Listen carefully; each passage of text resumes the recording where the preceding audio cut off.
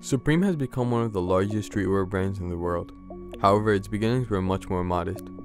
James Jebbia founded the brand and opened a small store in downtown New York in 1994. At the time, it cost Jebbia $12,000 to start his product line and store. Adjusted for inflation, it's still a modest 19 grand. So how did the small skate shop become one of the most influential clothing brands in the world? The iconic Supreme logo wasn't very unique. Jebbia was heavily influenced by Barbara Kruger and her art. The font style of Future was used intensively by her in her anti-Nazi propaganda art. Yeah, you can see the similarities. However, the font ironically came from Germany, designed by Paul Renner.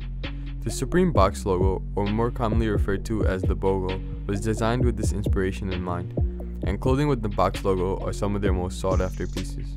The first Supreme store opened on Lafayette Street in downtown Manhattan in 1994. It was designed with skaters in mind, with a unique design for the store layout. By arranging the clothes around the perimeter of the store, a large central space permitted skaters with backpacks to skate right into the store and still feel comfortable. Since then, it has expanded to 11 locations, 6 being in Japan, as well as London, Paris, and Los Angeles.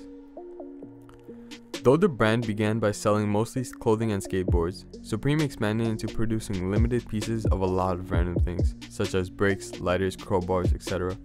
It is often thought as a running joke. Supreme gets away with selling brakes for $30 and they resell for even more. Tyler the Creator was a big reason Supreme gained exposure. He shopped in the store early on before the hype followed.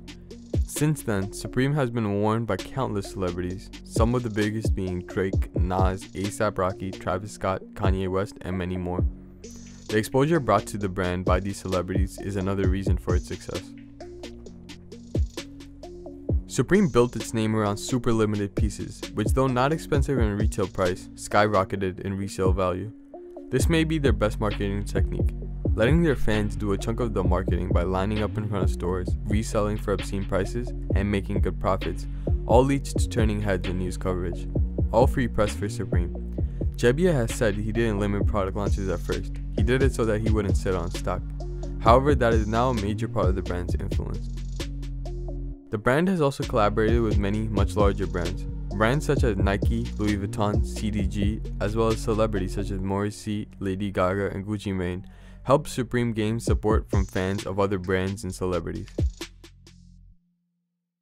During Supreme's 23-year run, it has only grown in influence. Other brands, most notably Supreme NYC, a brand Jebbia helped start up, lived their hype and ended. However, Supreme has only grown in popularity consistently. With its most recent collaboration at the time of making this video with the New York City MTA, the MetroCard collab was met with widespread interest.